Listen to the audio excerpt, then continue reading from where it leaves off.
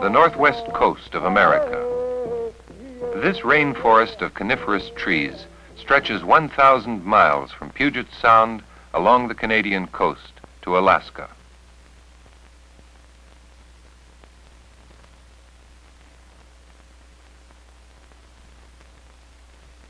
Within the forest, red and white cedars furnished the Indians with unlimited material for their immense houses and great canoes, for carved masks and totem poles, utensils and boxes.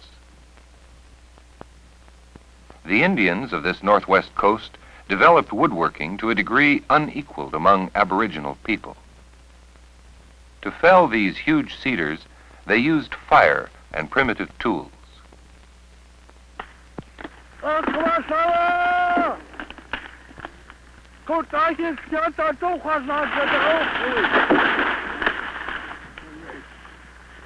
An entire log might be used to make a canoe or totem pole, or slabs might be split off for making planks for houses or boxes.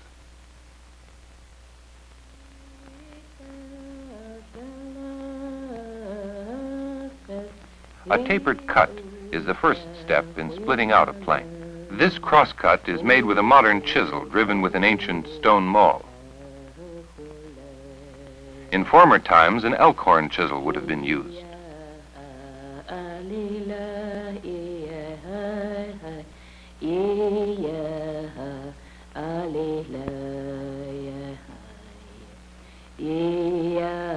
Wooden wedges are driven into the cut with the grain of the log. To split off a large, even slab of wood, the wedges must be accurately placed and carefully driven.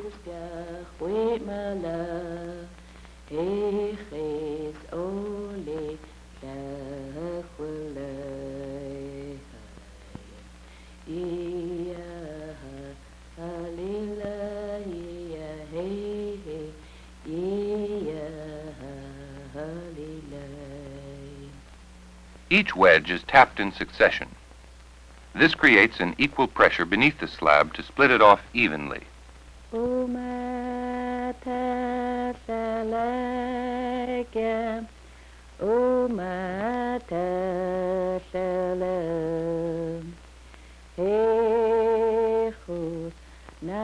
As the split widens, the wedges are driven in along the length of the slab until it is free of the log.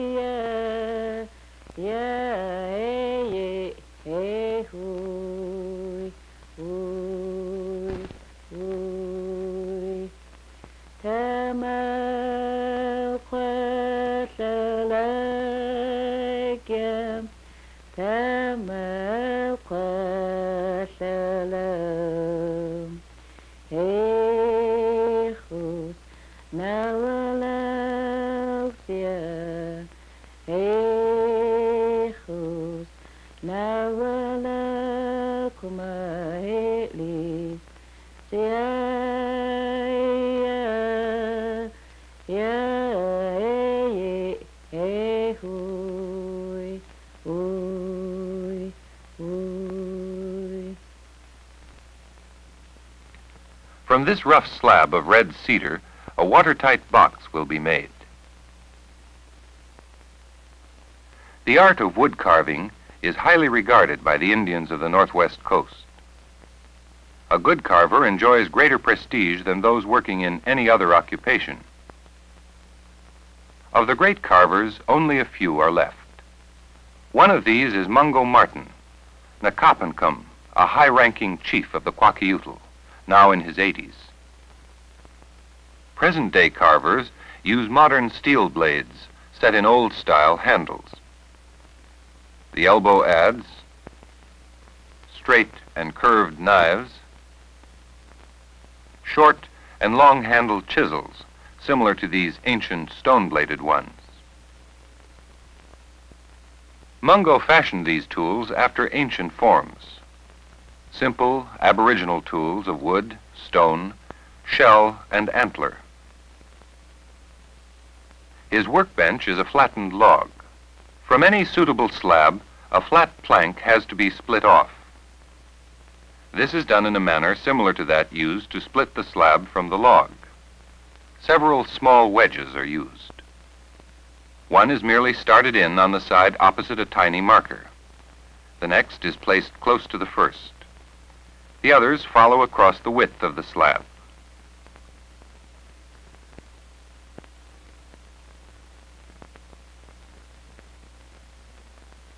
Each wedge is gently tapped in succession.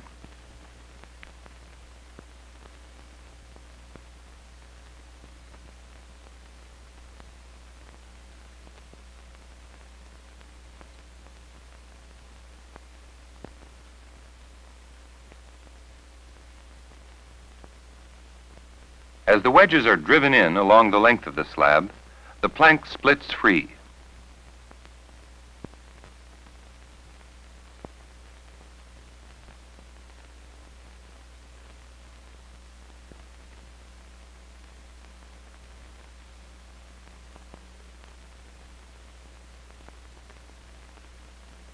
The green plank must be cut to size and its surfaces smoothed with an adze.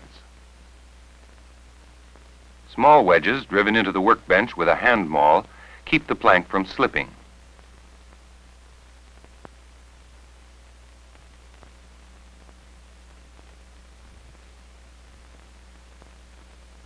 Again used for splitting, the small wedges trim off the naturally tapered sides to square them up.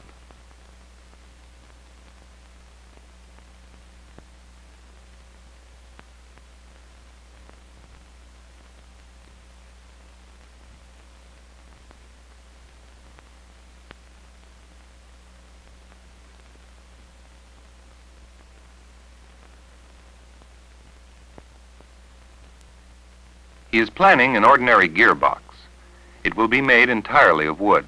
No nails, screws, or glue will help to hold it together.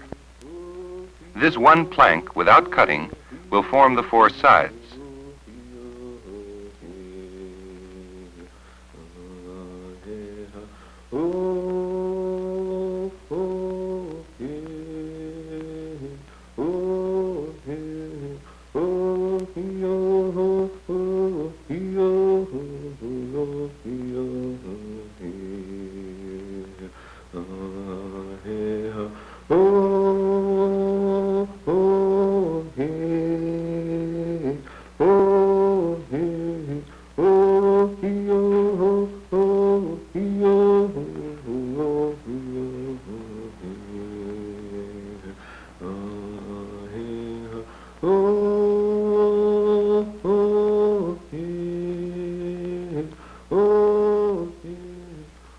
The elbow adze completes the dressing, making the board quite smooth.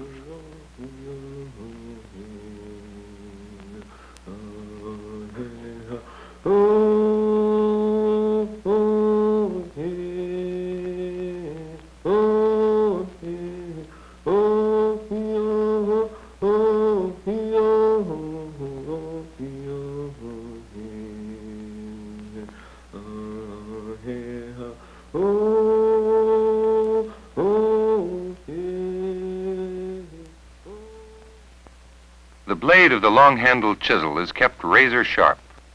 With skill, it produces a very smooth surface.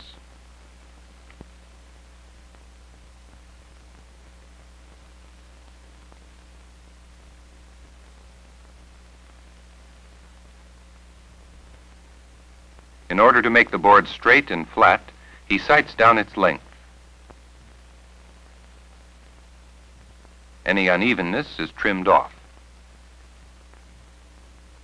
Mungo uses the curved knife in both directions. Sometimes the strokes are toward himself, at other times away. One end of the board must be cut straight and notched to a depth of 1/2 its thickness. The board will eventually be bent so that the other end fits tightly into this notch to form the 4th corner. To form a watertight joint later on, this notch must be cut with great precision.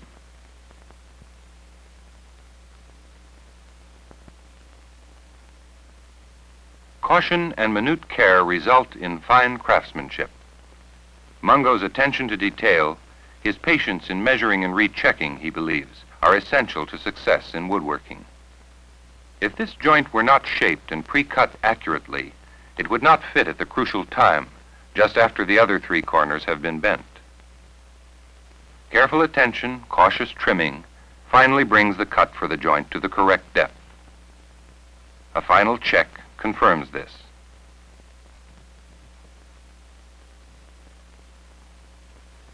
Using the splinter to measure, Mungo must lay out 3 kerfs. These V-shaped grooves make it possible to bend the board to form 3 corners of the box.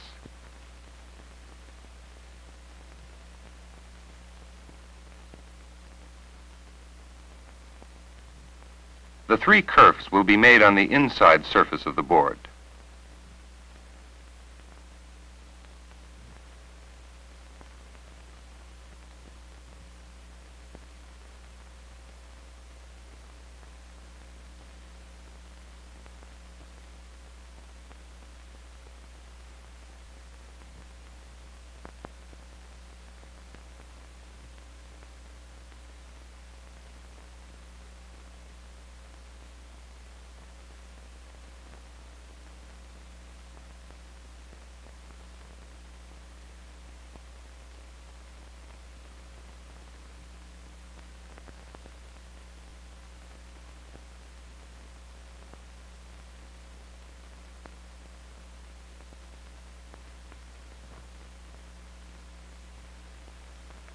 The depth and angle of each cut must be carefully predetermined. To do this, a gauge is cut and used for marking. The depth of each is marked on the edge.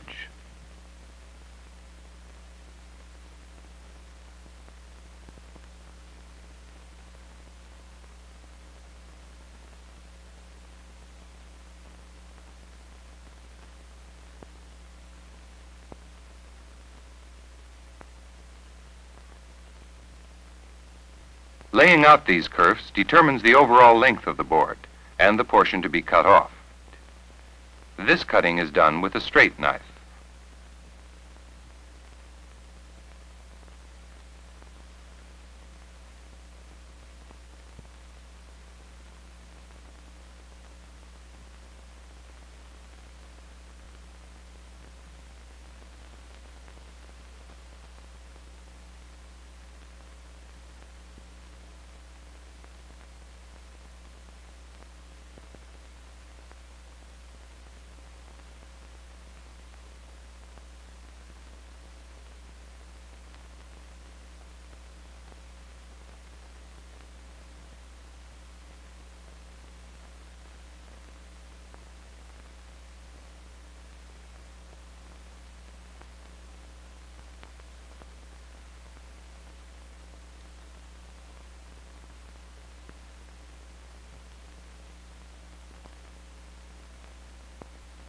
Each corner must be a right angle to make the box a perfect rectangle.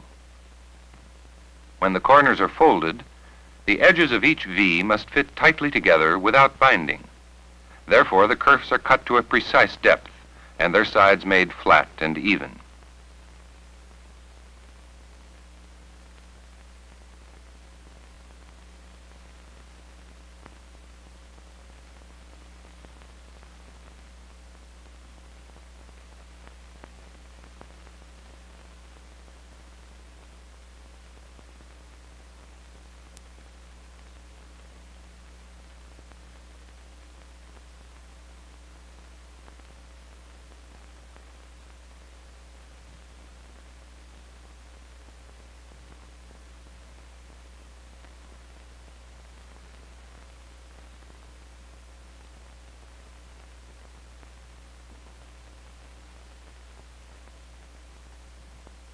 One of the most useful tools is the depth gauge, a tiny splinter of wood. A shallow straight cut is made on the outside, opposite each kerf. This reduces the fibers to a thickness which will bend without breaking. It is cut to 1/4 the thickness of the board. Since the kerf has already removed 1/2 the thickness, and this straight cut is 1/4 deep, the fibers of only 1/4 of the board remain for bending. These unbroken fibers function like a piano hinge, running the full width of the bend. The board is now ready for steaming and bending. A steaming pit was dug in the floor. Carefully planned, it is always as wide as the box will be high and about a span in depth. The length varies. If all 3 kerfs are to be steamed at one time, the length is about 1/2 the total length of the board. If each kerf is to be steamed separately, a small pit such as this is used. To steam the board for a large box, 3 pits would be dug, each to fit under one of the kerfs.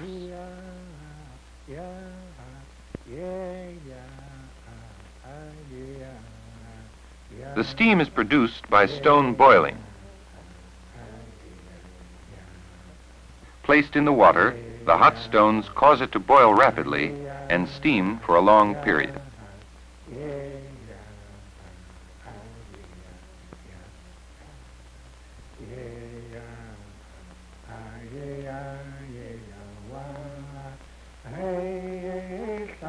To help retain the moisture and preserve the heat, each kerf is covered with shredded cedar bark dipped in hot water. Old pliable matting was customarily used. This larger matting helped keep the entire board warm and moist.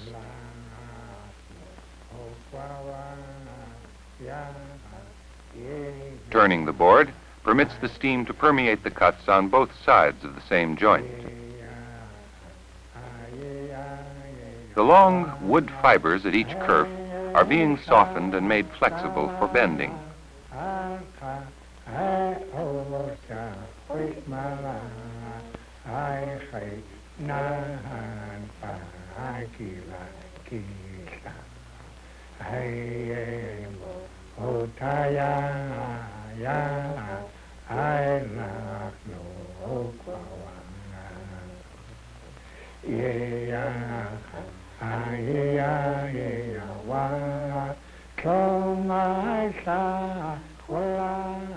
The steaming is carefully watched.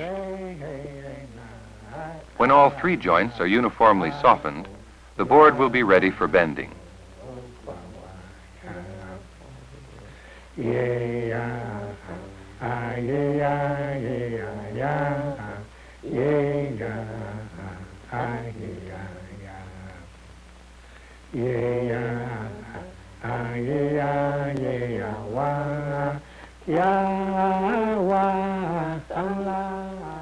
Each joint is bent with the utmost care. If any joint breaks, all the work is lost. This requires skill and restraint. Too much flexing will break the fibers at the corners.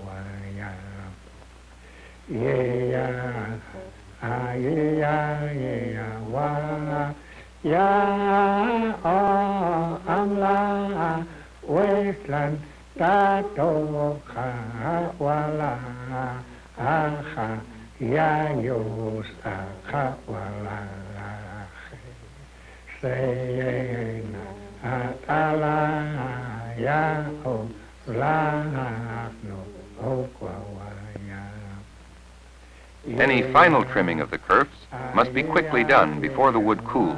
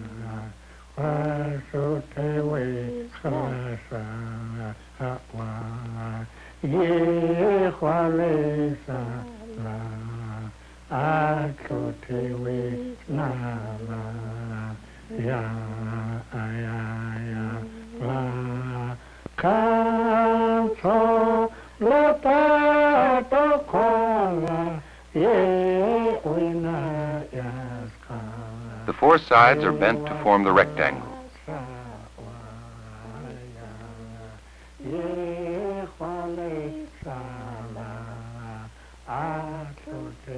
To hold this shape, Mungo binds the four sides together with a long ribbon of shredded cedar bark. The unfinished box is then put aside to cool before being reinforced with wooden pegs.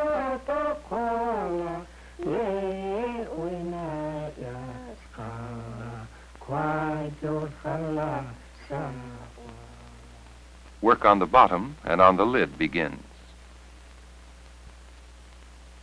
A board is split from another slab for the bottom of the box.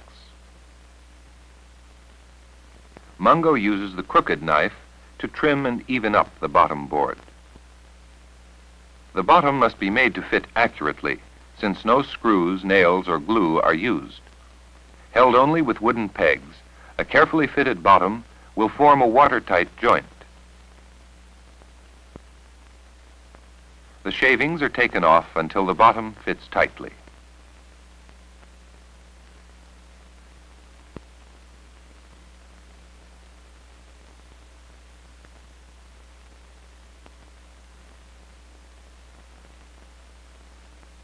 In addition to the outer binding and its wedges, a temporary brace was inserted from one corner to another to keep the box rigid and square.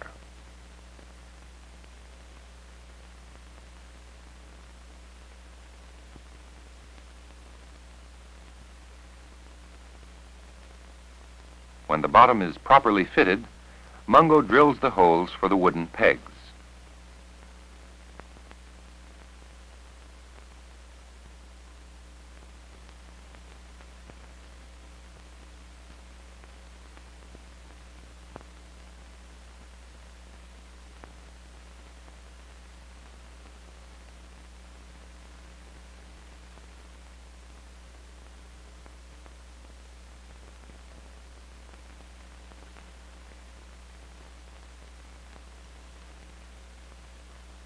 Pegs of the harder white cedar, whittled as smooth as dowels, are fashioned to fit the holes.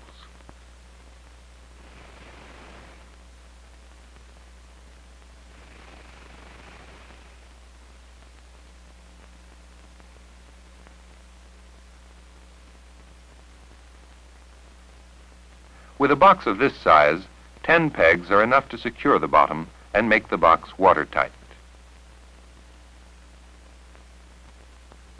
The crooked knife shears off the pegs to make them flush with the surface.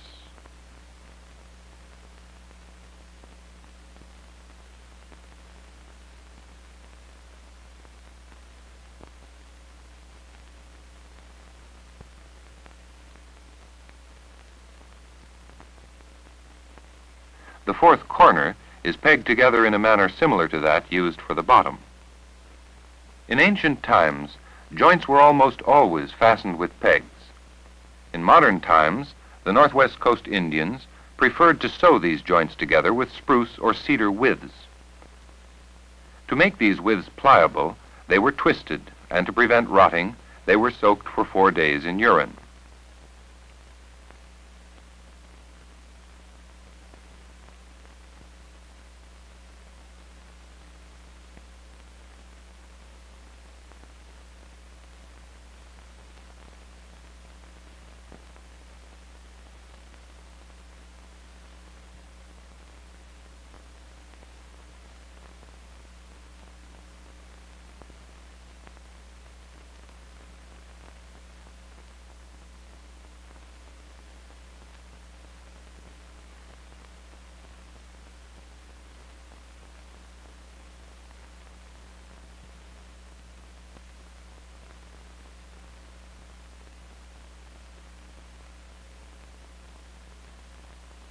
The joints of the other three corners need no pegs because of the hinge-like bend of the wood fibers.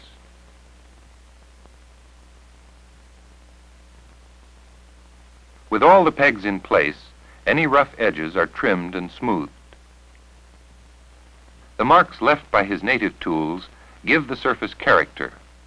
The groove of the knife, the gouge of the adze or the chisel lend a special style and texture to the beautiful woodwork of the Northwest coast.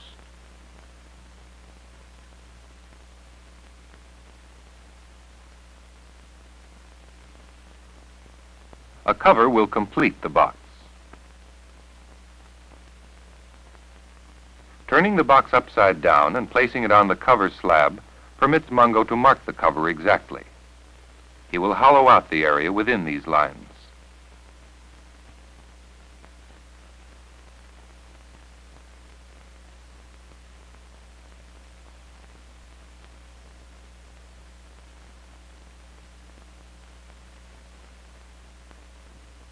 First, he makes a marginal cut with a straight knife.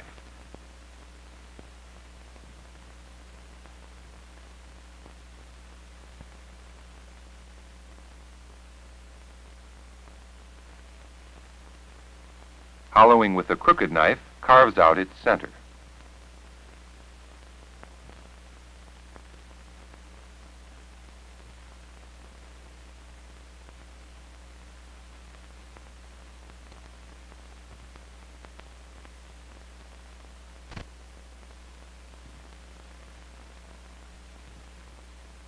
The long-handled chisel again smooths the inside surface of the cover.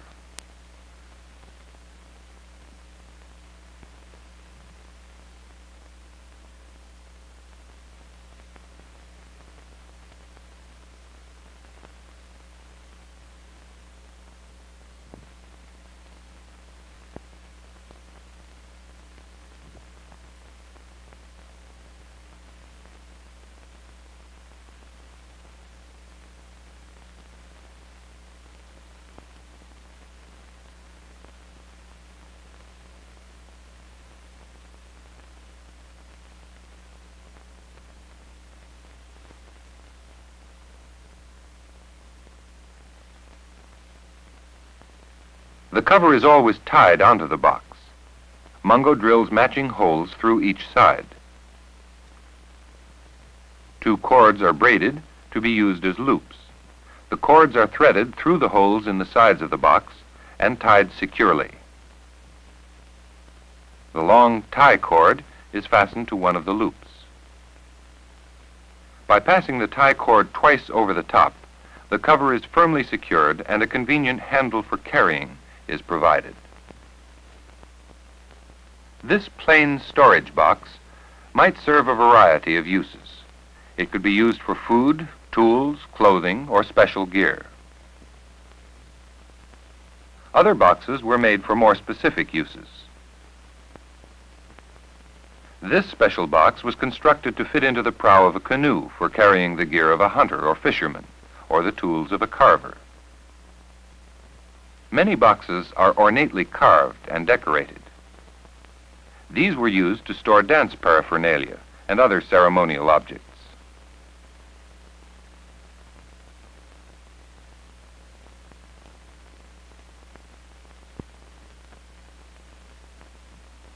These are often painted, and some are inlaid with seal teeth, or the operculums of certain gastropods, and in rare cases with haliotis shell.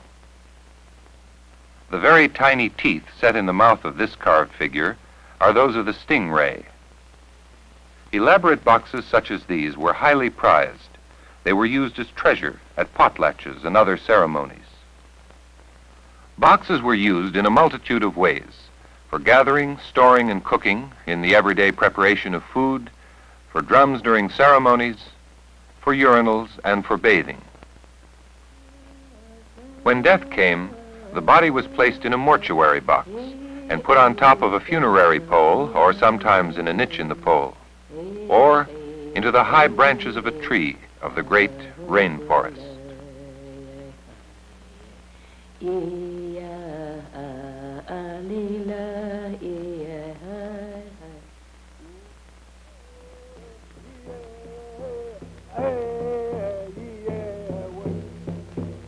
Ila Jahil Kidala Fadil